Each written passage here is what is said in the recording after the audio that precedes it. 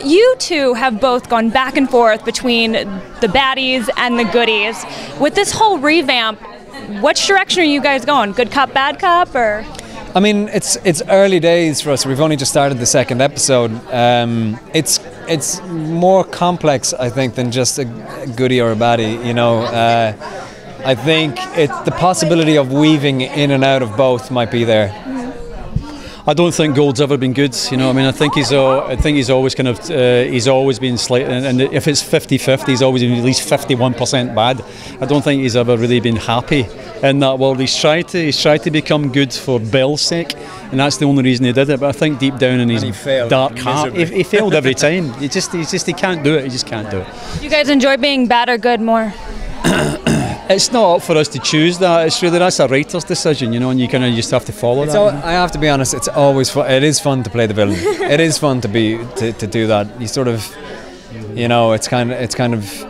You just get to have a little bit more banter with it, and you can play around a little bit more. So now that your ladies are both gone, I mean, they're usually the ones that kept you guys in line. Are we going to see new ladies for you? That new love interest? See, I can't even think about that at the moment because I mean, honestly, it's been still so fresh.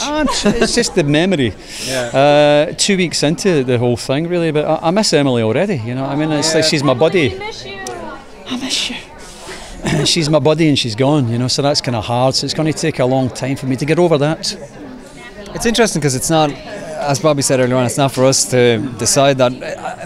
On this show, what often happens is that we get completely surprised. Really? We'll read a script and we'll be like, oh, wow, I did not see that coming, so who knows.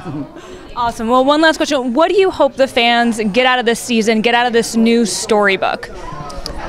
I hope somebody Colin was saying earlier on here is that they embrace the fact that this is a new show and not to kind of, don't be frightened of that. Don't be frightened to sort of join in because it's like a sequence of books. That's the way I see it. Yeah. It's like a series of books, and just because it's a different book doesn't mean to say you're not going to like it. You might enjoy it even more.